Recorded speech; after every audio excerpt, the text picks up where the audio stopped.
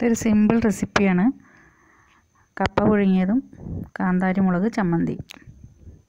ഇത് കപ്പ ചെണ്ടമുറിയനായിട്ട് മുറിച്ചിട്ട് പുഴുങ്ങിയെടുത്തതാണ്. ഒരു പാത്രത്തിൽ കപ്പ മുങ്ങിക്കിടക്കാൻ പാകത്തിന് വെള്ളം എടുത്ത് അതിൽ കപ്പ ഇട്ട് ഒരു തിള വരുമ്പോൾ ആ വെള്ളം ഊറ്റിക്കളയണം. പിന്നെ വേറെ ചൂടുവെള്ളം ഒഴിച്ച് ആ വെള്ളത്തിലാണ് നമ്മൾ കപ്പ വേവിച്ചെടുക്കുന്നത്. ഇപ്പോൾ വെള്ളം തിളച്ച് വന്നിട്ടുണ്ട്. ഇനി ആ വെള്ളം ഊറ്റിക്കളയാം. ഇങ്ങനെ ചെയ്യുന്നത് കപ്പയ്ക്ക് ഒരു കട്ടുണ്ടാവും, അത് കളയാനാണെന്നാണ് പണ്ടൊക്കെ പറഞ്ഞിരുന്നത്. പക്ഷേ ഇപ്പോൾ അങ്ങനെയല്ല.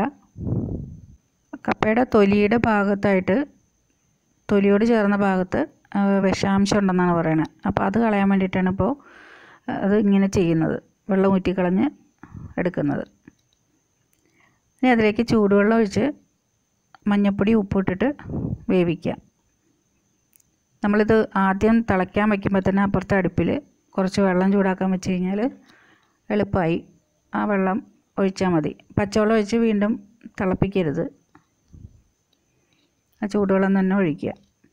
ഇനി മഞ്ഞൾപ്പൊടി ഉപ്പിട്ട് അടച്ച് വെച്ച് വേവിക്കാം.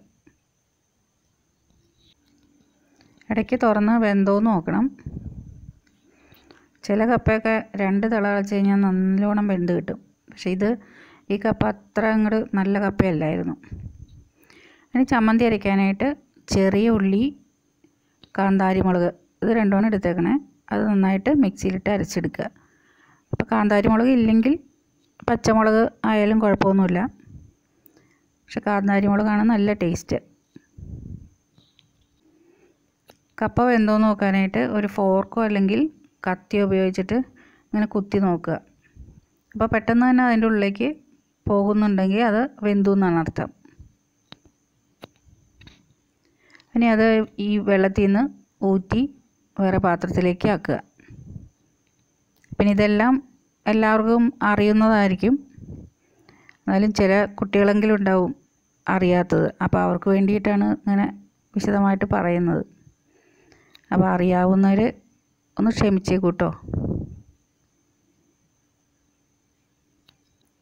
ചമ്മന്തി അരച്ചെടുത്തിട്ടുണ്ട്. ഇനി അതിലേക്ക് പച്ചവെളിച്ചെണ്ണ ഒഴിച്ച് മിക്സ് ചെയ്തെടുക്കുക. പച്ചവെളിച്ചെണ്ണ തന്നെ ഒഴിക്കണം, അതാണ് ടേസ്റ്റ്. പിന്നെ ഇതുപോലെ കുഴഞ്ഞ പരുവത്തിൽ വേണ്ടാന്നുണ്ടെങ്കിൽ ചതച്ച രൂപത്തിൽ ആകുമ്പോഴത്തേക്കും എടുത്താൽ മതി. എങ്ങനെ വേണമെങ്കിൽ നമ്മൾ ഇഷ്ടം അനുസരിച്ചിട്ട് എടുക്കുക. അപ്പോൾ ചെണ്ടമുറിയൻ കപ്പയും കാന്താരി ചമ്മന്തി എല്ലാവർക്കും ഇഷ്ടപ്പെട്ടു എന്ന് വിചാരിക്കുന്നു. ഇഷ്ടപ്പെട്ടെങ്കിൽ ചാനൽ സബ്സ്ക്രൈബ് ചെയ്യുക, ഷെയർ ചെയ്യുക, ലൈക്ക് ചെയ്യുക. അടുത്ത വീഡിയോയിൽ കാണാം.